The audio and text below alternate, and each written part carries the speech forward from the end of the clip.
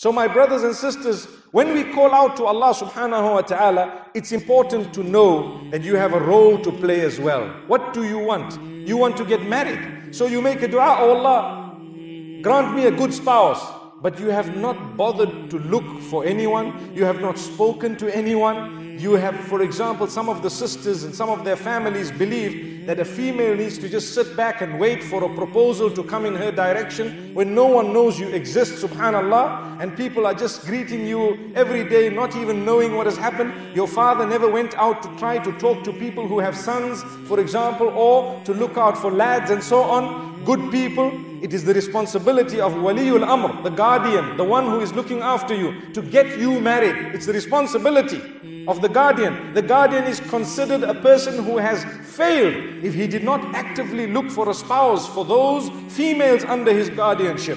So for us to just sit back and say, you know what, your prince, and I've heard this statement, your prince is already predestined.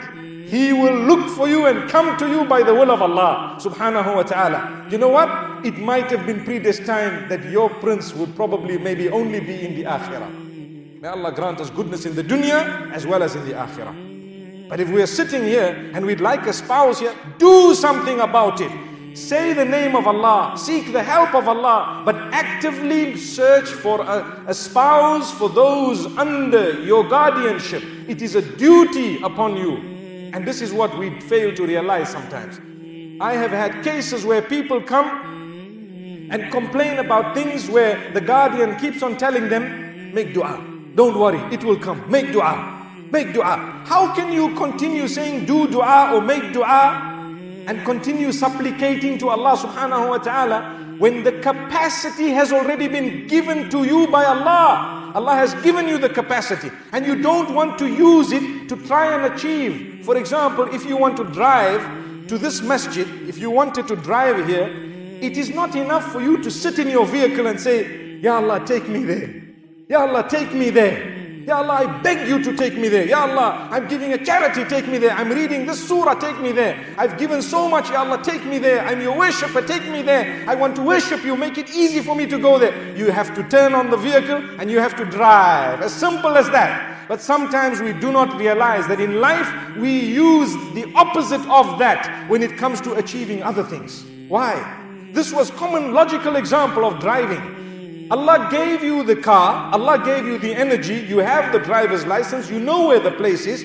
How dare you just sit back and blame Allah for not having gone for Salatul Jumu'ah? No, you are answerable because you sat back and you did not utilize the energy. But if a person did not have energy, if a person was immobile, paralyzed, and they couldn't even move, and they made dua, Ya Allah, let someone phone me, because if they could not phone, say they were paralyzed, may Allah protect us all and grant cure to those who have paralysis.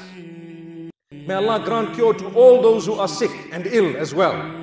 So my brothers and sisters, if a person is totally paralyzed, they can then say, Ya Allah, send someone to pick me up, Ya Allah. That's fair enough, because then when someone comes, it will be from Allah subhanahu wa ta'ala. And if nobody comes, the person is sinless. Why? Because they cannot achieve what they wanted to achieve. They had nil in terms of capacity. But the minute you have the capacity, you must use it. May Allah subhanahu wa ta'ala grant us all goodness.